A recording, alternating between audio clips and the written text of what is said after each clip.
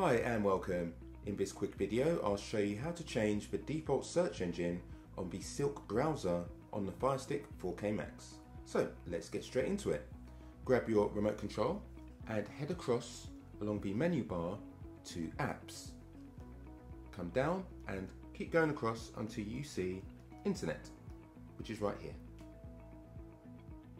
To change the default search engine, scroll up to the top, then go across to Menu. Scroll down the list, right down to the bottom, then move across to Settings.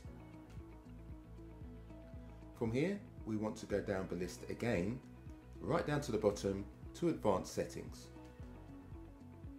And here we can see the first option says Bing. Let's select it. And as you can see, you can select Google, Yahoo, DuckDuckGo or Ecosia. I'll select Google. Now we go back with the back button once again and once again. Now let's do a search to make sure that Google is working as the default search engine.